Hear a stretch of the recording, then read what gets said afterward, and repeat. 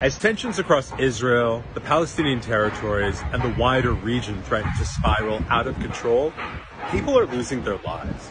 Here in Tel Aviv, an Italian tourist was killed in a car ramming by a Palestinian attacker. In the occupied West Bank, a British-Israeli mother and her two daughters were killed in a gun attack by a Palestinian assailant. Also in the occupied West Bank, a 15-year-old Palestinian boy was shot multiple times when Israeli forces were carrying out a raid on a Palestinian refugee camp near the Palestinian city of Jenin.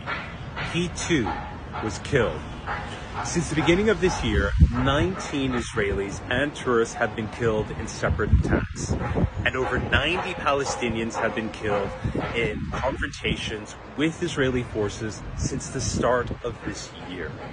So much death at a time of such heightened tensions.